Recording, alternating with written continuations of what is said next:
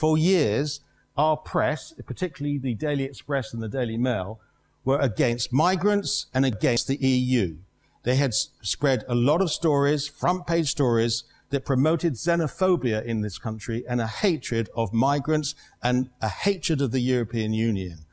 So here we are. Migrants cost Britain 17 billion a year. Actually, it's the other way around. EU migrants contribute hugely to our treasury.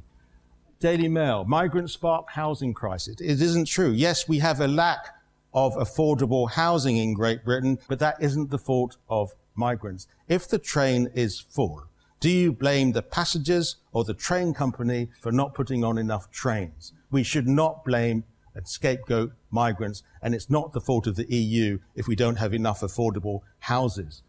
And another one, quit the EU to save our NHS. Absolutely ridiculous. Without EU migrants and other migrants working for our NHS, we wouldn't have one.